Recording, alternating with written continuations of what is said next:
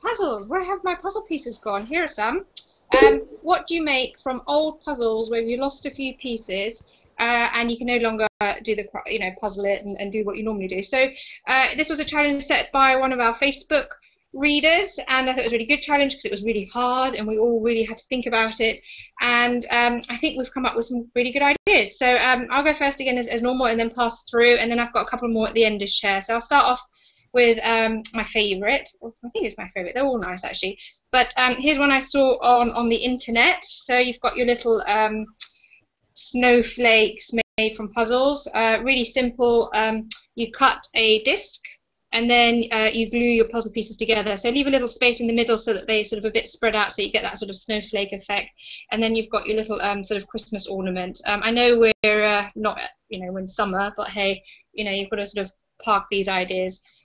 Another little one that I quite like is, let's see, this one. It's just a coaster, very simple.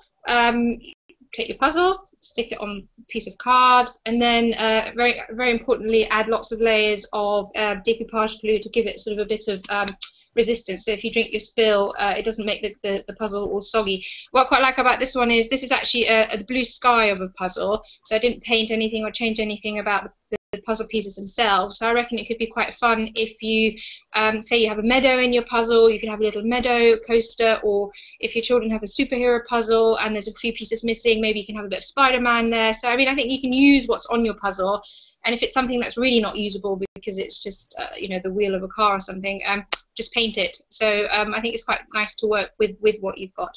I've got a couple more to come, but I'll pass you over to Ali now, so it's not all boring me all the time. So over to Ali and let us show your craft.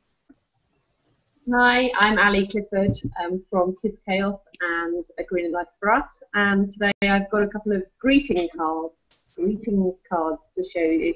So I'll have to bring this up to the camera for you to have a good look. Can you see that? So an anniversary card or a wedding card, and basically you can see what's happened here. We've spray painted them silver and gold. So that's one. And then the other one is a little drawing of Frankenstein, and then you can see his head is a piece of jigsaw puzzle. So I've created both of these in Illustrator, so they will be available as printables on the website later today. So passing over to Anthea.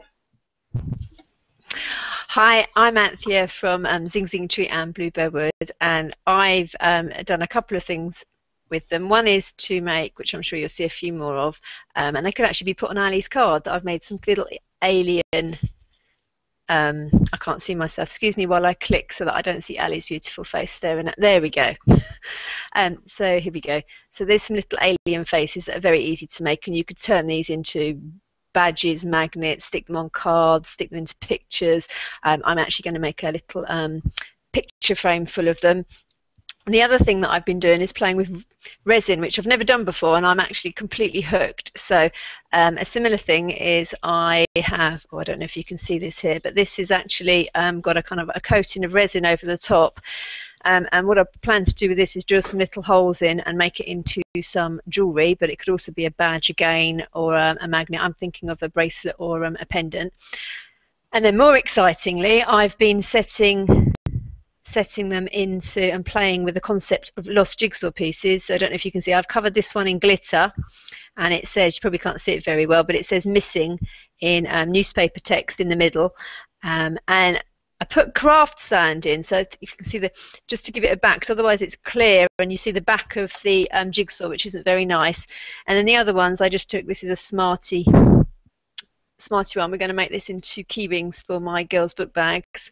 And here's another one. This was quite fun. This was a princess head, and it says lost in there, which I think is kind of fun to play with. Again, the idea of lost jigsaw pieces. So that's my little ideas there, and I'm now going to pass it over to Crystal. Hello, I have a wee little sort of brooch that we've made there this afternoon. Just take your puzzle piece, glue some paper, whatever description you'd like on the back of it, glue it on, let it dry, and then just simply design it however you'd like. I've done sort of a wee K and then added some flowers. And then on the back, I don't have any of the wee brooch clips at the moment, but just a wee little safety pin and a piece of felt over the top glued on. And that will be for my wee daughter to wear. And that one was actually 2 puzzle pieces put together, but great fun. I will pass you over to Kelly. Thanks, Crystal. Hi, I'm Kelly from domesticgoddess.com. I have been making stick puppets this week. These are, well, let me show you one. There you go. It's a reasonably good shot. I sort of stuck the jigsaw puzzle pieces to sticks, and then basically I just kind of played around with them. So obviously this has got ribbon for wings and some extra sort of scrap fabric at the back to make a tail, and then a triangular button for beak. There are 2 of them there, like in the sort of nursery rhyme, 2 little dicky birds. My daughter was actually thrilled with these at school today because it was show and tell and they had to bring something that goes in the air. So she took those. It worked out rather well for me, Mum of the Year and all that. Then we have Dimple's favourite, which is this one, the crying baby. Same thing again. I put a piece of card over the back of the hole in the jigsaw card, and then I used an extra bit of card to make a sort of sticking out tongue. So you can see from the side there. But she really likes that one, crying baby. And then this one, which isn't quite finished, is, you can see it's a caterpillar. Here we go, I'll show you 2 of the pieces.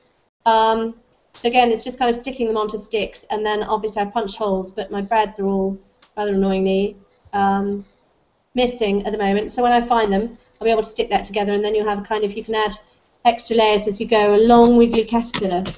So that's me. I'm going to pass on to Liz at Me and My Shadow.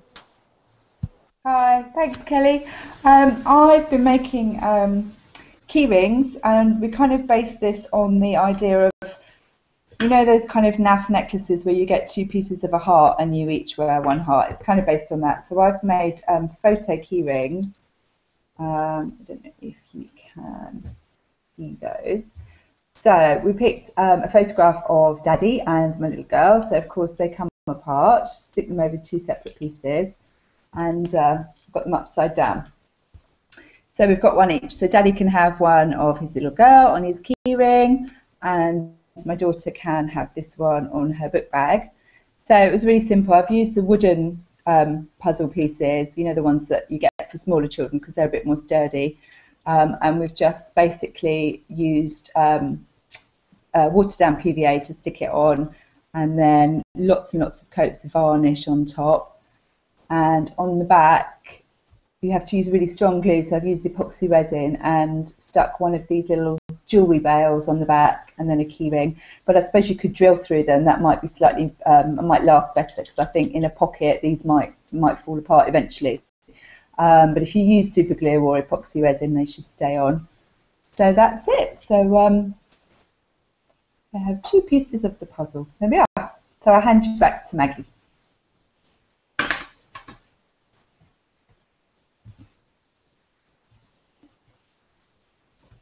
Can't hear you, Maggie. Because I love these hangouts, we have such great ideas and all that, so repeating myself, sorry. Clearly I'm not learning about the microphone.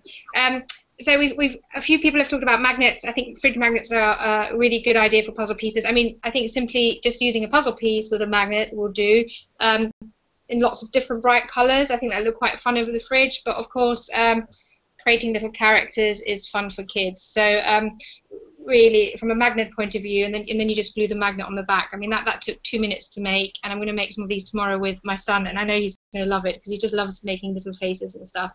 And I think these make nice little gifts too. So we might make a few of these, you know, for Uncle's birthday and his little friends on their birthdays, and it's a nice present that he can make.